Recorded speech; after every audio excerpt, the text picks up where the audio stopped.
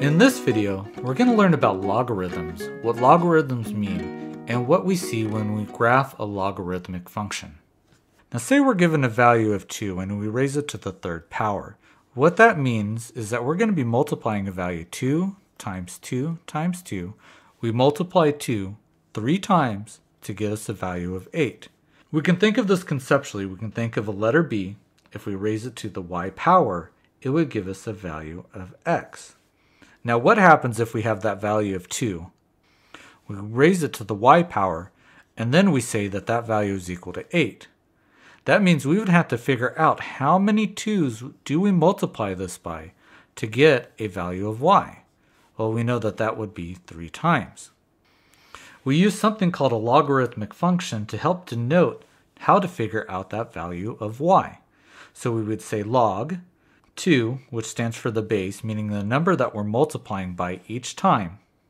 We would write down the number that we would be getting for our answer, and we would say that's how many iterations that we're going to have. So log of 8 base 2 would tell us it's 3, meaning that it takes us 3 times to multiply 2 to get a value of 8. Now this is compared to the exponential function because these are going to be inverses of each other. So thinking of this conceptually, we would write log of x base b would be equal to y. And we can use this information to solve problems. So say for instance that we're given something such as log base 3 of 27 is equal to y. Now looking at it this way, it's kind of hard to tell what it's asking for. So it's always easiest to then convert it in terms of what you would see as an exponent. Meaning that if we plug these values in, we'd have a number 3 multiplied y times would give us a value of 27. Meaning, how many times do we have to multiply 3 by so that we can get 27? So we can think of this in individual terms. We can go 3 times 3, which will give us a value of 9. Okay, well what if we multiplied by another 3? 9 times 3 would give us 27. So it looks like we multiplied it 1, 2, 3 times. So our value of y is equal to 27. We can also spot check that. 3 raised to the third power is going to be equal to 3 times 3 times 3. That would be 9 times 3, which again is equal to 27. So our answer for this equation is going to be y is equal to 3. Now remembering that we have log base b of x is going to be equal to y. And then again that b raised to the y power is going to be equal to x. How would we solve something such as log base 16 of 4 is equal to y? Meaning that if we have 16 raised to the y power is equal to 4. This is where we get into actually evaluating using log. We can take this log function, we can convert it into something like this, which is an exponential, to help us solve these problems. So to be able to solve this, we can think of this in terms of items with base 4. We know that 4 to the 1 is equal to 4, right? We know that 16 is equal to 4 to the second power.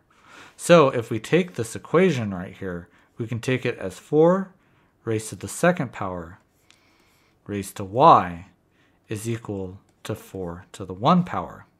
Well, that would tell us that we'd have 4 raised to the 2y is equal to 4 raised to the first power.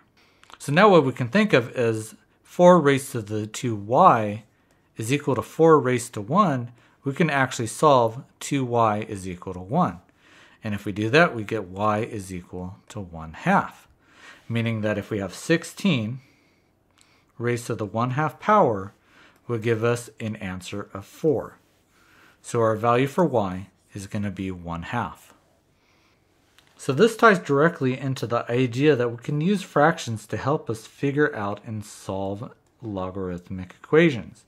So if we have this right here, we have log base 4 of 1 over 256 is equal to y. We can think of this as 4 raised to the y power is going to be equal to 1 over 256.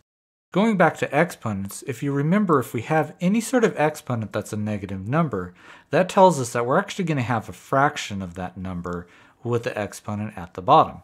So 4 raised to the negative 2 power would be 1 over 4 raised to the second power. And if we simplify that, that would give us 1 over 16. So if we take the time to actually think of a value if it was raised to, say, the z power, how would we get 256? Well, we can think of how many times does it take us to multiply 4 by until we get to 256. So if we go 4 times 4 times 4, that's going to give us 16 times 4, which is going to be equal to 64. If we add on another 4, so 4 times 4 times 4 times 4, that's going to be 64 times 4, which will give us that value of 256. So we know that if we had this, it would give us 4 raised to the 4th power would be equal to 256. Now going back to our original one where we had it raised to the y, if we know that if it was just going to be a straight whole number, we would have 4 exponents. But since we have it over a fraction, we would know that this is going to be raised to the negative 4 power. And then that would be equal to 1 over 4 raised to the 4, which will give us that answer of 256. So our value for y is going to be equal to negative 4. So let's take a look at this word problem. The Richter scale for earthquakes measures intensity and is modeled by the equation that the magnitude of the earthquake is log base 10 of I, which is the intensity, divided by the reference intensity, which we use as 1. So the 1964 Alaskan earthquake had an intensity of this value. We can use log to figure out the magnitude of that earthquake. By plugging this in, we'd have magnitude is equal to log base 10 of that intensity, which is 158,489,319.2, over our reference one, which is going to be equal to 1. We can use a calculator to actually solve what this value is going to be. So our value for m is actually going to be equal to 9.2. So now looking at part 2, how does that compare to something that has a magnitude of 3.1? So again, remember we actually can use that equation where we have our magnitude, which we denote here, is going to be m minus 1, and that will tell us what the intensity is. Well, if we know that the magnitude is going to be a 3, we would have 3 minus 1, which is going to be equal to 10 raised to the 2nd power, which will give us 100. Now compare that to 158 million with some extra change to it, you can see that a magnitude of 3 using the Richter scale is much, much, much smaller than the 9.2 earthquake that hit Alaska.